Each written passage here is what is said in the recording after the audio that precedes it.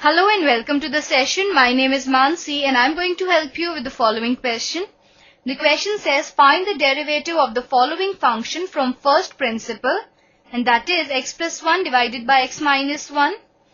So let us start with the solution to this question.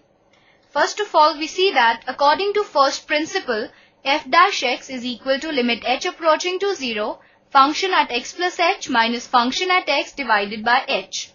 So in order to find out f dash x, we have to find fx, that is given to us is x plus 1 divided by x minus 1. Function at x plus h we can get by simply replacing x by x plus h. That will be x plus h plus 1 divided by x plus h minus 1. So now we can say that f dash x is equal to limit h approaching to 0, function at x plus h is x plus h plus 1 divided by x plus h minus 1 minus function at x, that is x plus 1 divided by x minus 1, the whole divided by h. Now let us simplify it further. This is equal to limit h approaching to 0, x plus h minus 1 into x minus 1.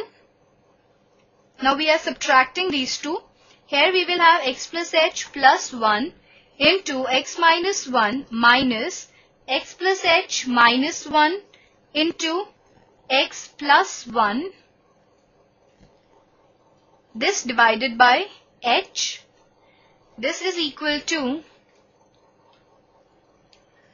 limit h approaching to 0.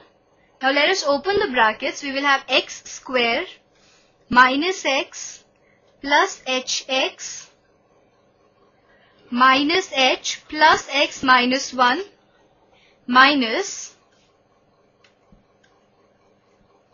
x square plus x plus hx plus h minus x minus 1 divided by h into x minus 1 into x plus h minus 1. Now this is equal to limit h approaching to 0. Now x square gets cancelled with minus x square. So we will have minus x is minus 2x plus hx will get cancelled with minus hx. Minus h is minus 2h plus x, minus of minus x is plus, so plus 2x. Minus 1 plus 1, they get cancelled, divided by h into x minus 1 into x plus h minus 1.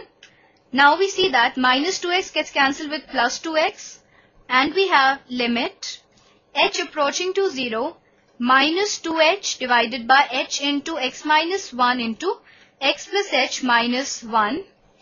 We see that h gets cancelled with h, and we have limit h approaching to 0 minus 2 divided by x minus 1 into x plus h minus 1. Now applying the limit, that is putting h equal to 0, we will have minus 2 divided by x minus 1 into x minus 1, that is equal to minus 2 by x minus 1 the whole square. So our answer to this question is minus 2 divided by x minus 1 the whole square. I hope that you understood the question and enjoyed the session. Have a good day.